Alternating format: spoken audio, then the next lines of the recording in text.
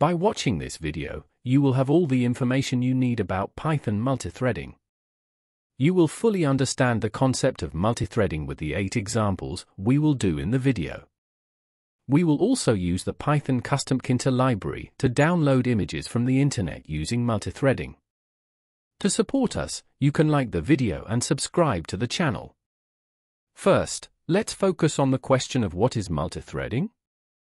While a program is running, the CPU executes its instructions sequentially. Most of the time this is not enough in terms of speed. For example, imagine you downloaded 100 images to your computer. If you try to download them all in order, the download will be completed in 100 units. If your internet speed is sufficient and you download 100 images at the same time, you will complete the download in 1 unit second. Multithreading gives us the opportunity to perform multiple tasks simultaneously. So, thanks to multithreading, we can run our programs faster. Now let's understand the concept of multithreading better by making an example. In the first example, there is a function. The function makes the program wait for 3 seconds with the sleep command. We will see how many seconds the program takes by using the start and finish variables.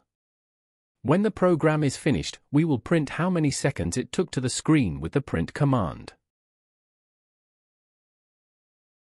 The program completed in 3 seconds as expected. If I call this function 2 times, I expect the program to finish in 6 seconds. Because Python runs the code sequentially, the program was completed in 6 seconds. So is there a way to run these functions simultaneously rather than sequentially? We can do this using the multithreading feature. Let's do an example. I will call the function twice again. I call functions using threading structure. I can start the calling process with the start function. Now the functions will run in parallel rather than sequentially. I expect the program, which should normally finish in 6 seconds, to be completed in 3 seconds. But it was completed in 0 seconds. Because while 2 parallel jobs were running, it didn't stop the rest of the code. Therefore, it seems to be completed in 0 seconds. Actually, it wasn't completed in 0 seconds.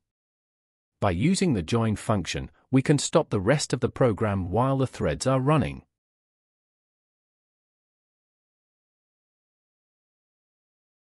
Now let's try again. The program, which should normally finish in 6 seconds, was completed in 3 seconds because the functions were called simultaneously. In fact, the functions are called almost simultaneously, not exactly. This place is important. Let's do a different example. We can use the arg property when we want to send parameters to called functions. It does the same thing as the previous example. The program was completed in 3 seconds. We can also do the previous examples with the concurrent feature. I will do the same example using the thread pool executor feature. Using the submit function, you can call the function you want and send the parameters you want. It has the same functionality as the previous example. Don't get confused here. The program was completed in 5 seconds. Now we will download images from the internet using the request library. I added the images to the Turtle Code GitHub account. I want to show you the images one by one. You can also make an example using the images here. We will download these images to the Python project file. I created a list where I added all the image links. You can download images using this for loop. I'm not using the multithreading feature in this example. So all images will be downloaded sequentially. Let's see how many seconds it takes for the download to be completed.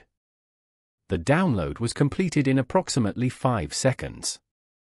That's a long time. In a moment, we will download all the images in parallel using the multithreading feature. I delete the downloaded images.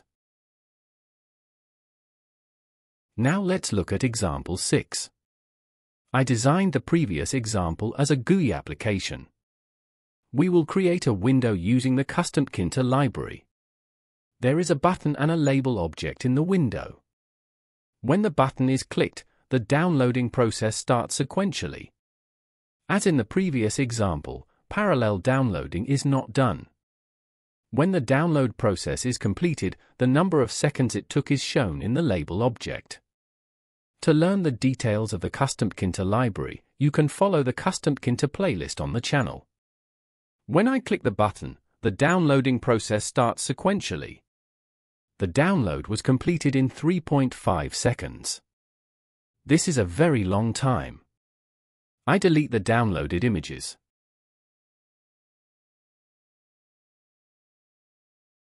If we do the downloading process in parallel rather than sequentially, the process will be completed in a shorter time.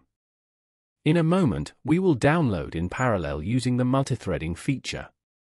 In this example, I perform the download in parallel using the thread pool executor feature. Let's see how many seconds the parallel download process will take to complete. It was completed in almost 1 second. We will do the same example in the GUI application shortly. I am deleting the images.